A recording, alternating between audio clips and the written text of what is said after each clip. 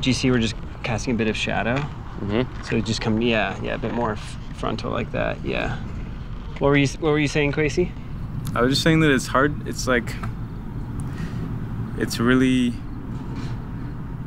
weird to feel like you're this issue in society and that the world is divided with how much they should care about you or how much they should listen to you or how much they should be concerned with issues around your life. It's weird to be like a battleground.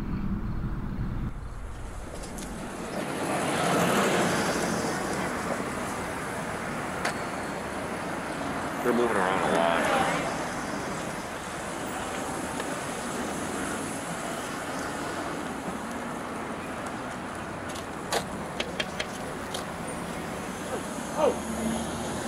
You see your hands. Damn, man. Stay in the car. Let me see your other hand. I'm sorry. Let me see your other hand. Please, Madrzyk. Both hands. Do nothing. Put your fucking hands up right now.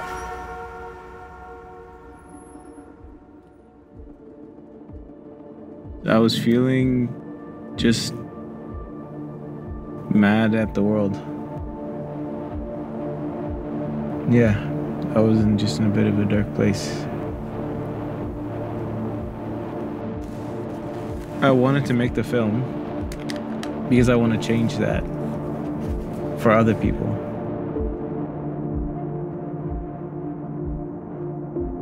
This is not a conversation that I wanted to have. It's not pleasant, but I felt like I had a responsibility to have the conversation and to tell my story at this time when people are willing to listen. It felt like a particular opportunity. You felt in the past people haven't been? Well, no, they haven't been.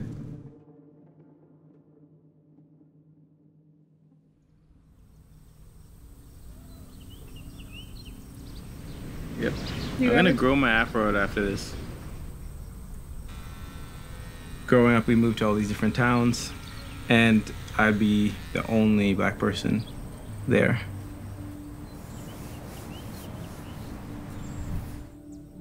I would ride the bus home, and I remember this kid's little brother who might have been, I don't know, 7 or so. He asked me, he said, "Are you black because you're covered in poo?"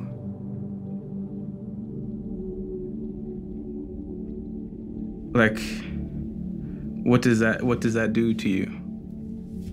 You know, that like just destroys you, and you're just there, and you're alone, and maybe a couple people care. Most people say nothing, and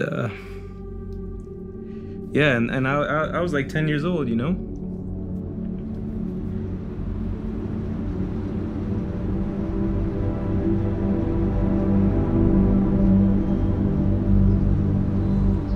This was 6 a.m. There was nobody in this parking lot. So that's what made me scared. Like, usually, you know, you grow up in the area that I grew up in, which is Parkdale, usually you're used to that stuff. But the fact that I was by myself, I was scared. I know I was scared. Hey, I was 18 years old and I got pulled over by the police, and they ID'd me. It was like 7 in the morning. I was on my way to work, and I was in an abandoned parking lot. And so I remember they stopped me, they took my ID, and I remember the officer, he put my identification in to the computer, and nothing came up. And then I saw his reaction, and he deleted the transaction or the whatever again and put my information in again, like the first time was a mistake. Like, he definitely must have something on him. And I watched the whole thing, and I'm like, he wouldn't do this for a white kid walking around. It's not normal for me not to have a criminal record. You know, that's what it said to me. Like, I'm outside what they think should be normal.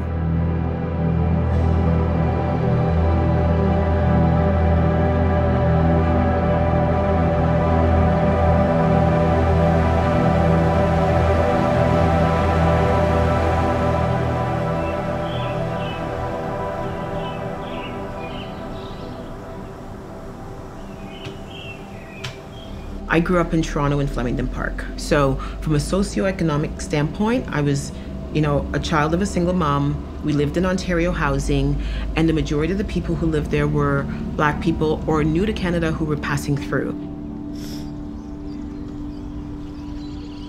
I had a perception that all Black people were poor.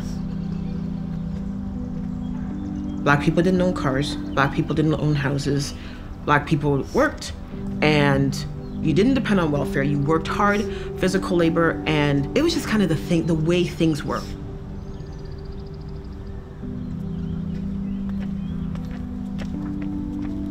White people were the rich people.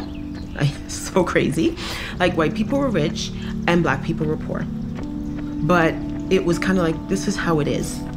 And never really thinking that there could be a different way.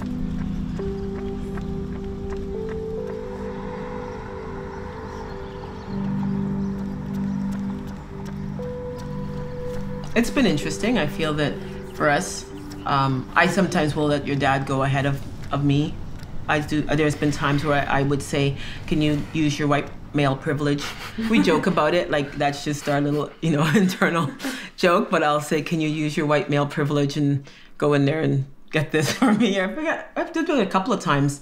Yeah, so we were just talking about perspective, and so I asked your dad today, I said, like, did you ever see or feel, in our families, like when we first got together? I know my grandmother wasn't very pleased. Yeah. If you remember when we first started dating, she told me that she was going to cut me out of the will if I married a Black woman. And I said, okay, that's fine. You can do what you need to do if that's what you want, but I'm not going to let that determine my decision.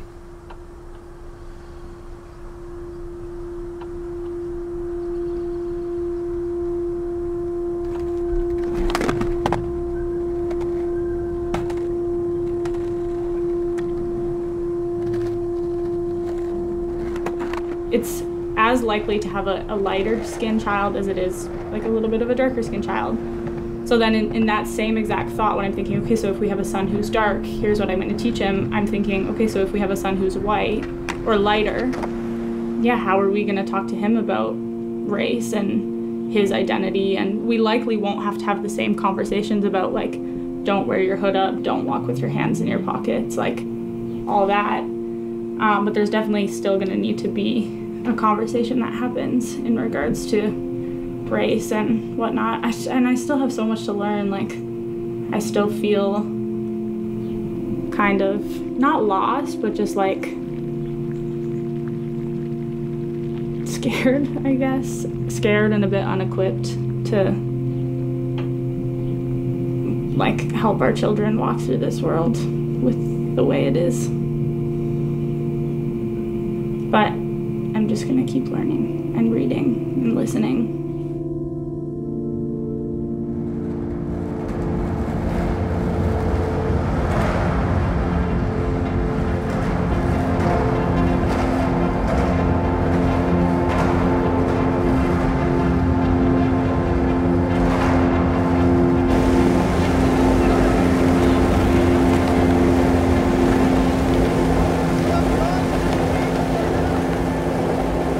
I feel like racism is something that I've been living with by myself for a really long time.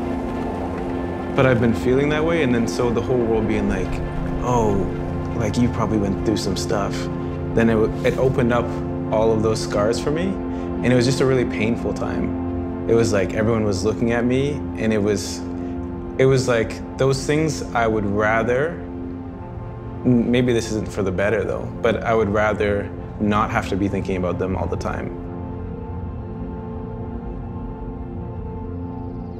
That's what's exhausting. You can't show strength. You can't show self-reliance or we were talking about pride. You can't show that and not be called angry. That's tiring. That's tiring, bro.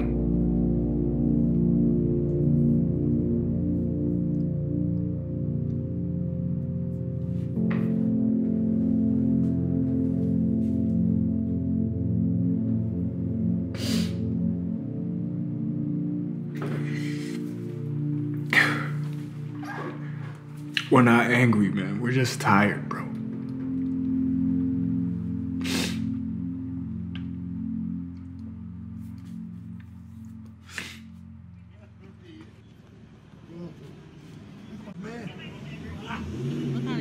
First, when I saw the video, I was like, well, what did he do?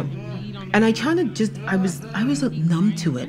Like, I hate to admit that I was so numb to the video. I was like, I actually didn't even watch it. I was like, yeah, okay, like, in another one. It was just, it's so sad. And I feel angry at myself a little bit that I'd become so numb to watching police brutality against Black men in particular. One of my homies died in the back police car. I'm about to die to see. Relax. Man, I can't breathe my face. Just get up. What do you want? I can't breathe. Bro, get up, get in the car, man.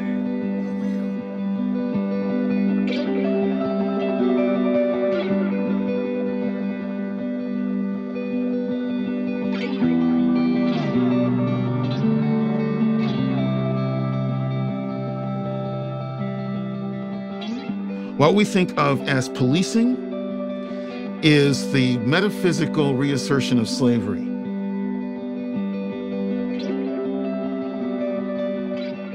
Pure and simple. Insofar as it restricts freedom of mobility and removes that right again? Yeah, that's right. Or forces us to constantly monitor ourselves and to constantly be under surveillance. You walk into a store, somebody follows you around, or somebody's watching you on a camera, et cetera, et cetera. Abolition and emancipation. Yeah. The way we've inherited it is the ground-based understanding that Black people don't really deserve to be free. Because we can't really be trusted with our freedom. And besides, it's far more beneficial for mainstream society to have us as polite, courteous, cheap labor. That's the best possible way for us to exist in the society, I think, in the background of psychology of our societies. Right. This is the inheritance of slavery. And we're also good for entertainment and also good for sports.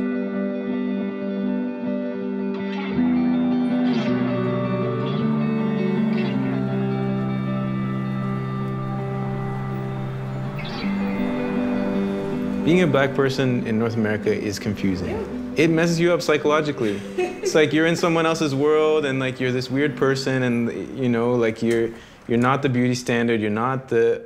It's a weird thing to be Black here. I've felt within the past few months that I've been the token friend. Oh, I'm not racist because I have a biracial friend, so therefore I'm not racist. But yeah, I hear you saying the M-word, so you know what I mean? Yeah. I've definitely noticed in my friend group who's actually there because of my personality or because they just want to have a friend that's not white.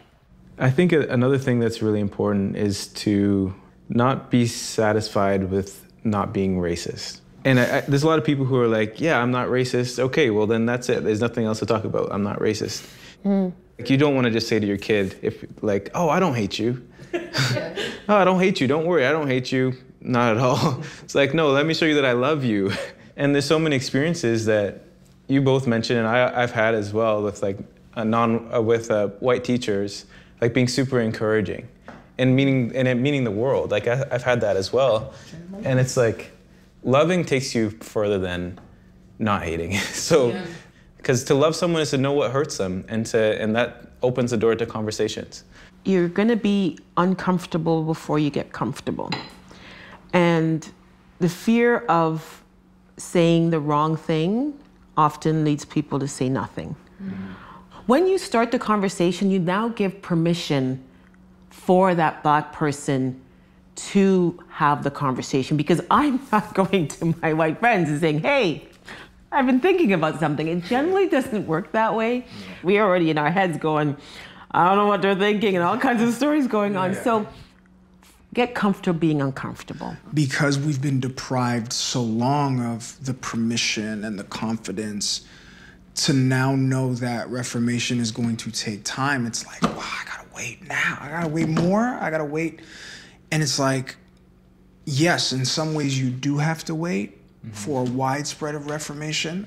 but you can make some major steps individually. I want to see change. I definitely want to see immediate change, but I think we all know that when it comes to anything worthwhile, it takes time, for sure. I have hope, I have faith, and I just think we're more active now than we ever were.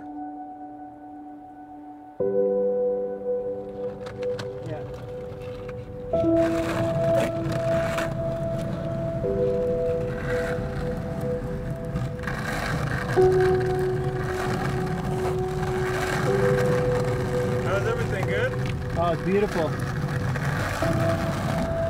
As machines tumbled from side to side, we found ourselves between the lines, pulled and stretched across darkened skies, smeared on edges like city lines, seen and yet forgotten, an abyss yet still concrete. How'd it feel to be unseen, a dying man beneath a knee, a battleground?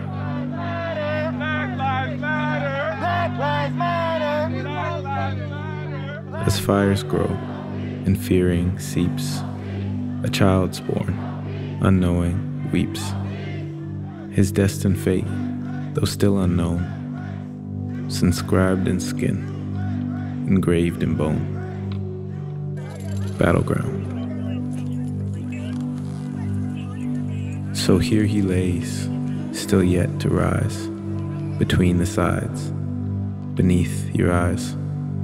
His story reads, as millions same, the overcast, the undercame. He's yet to breathe.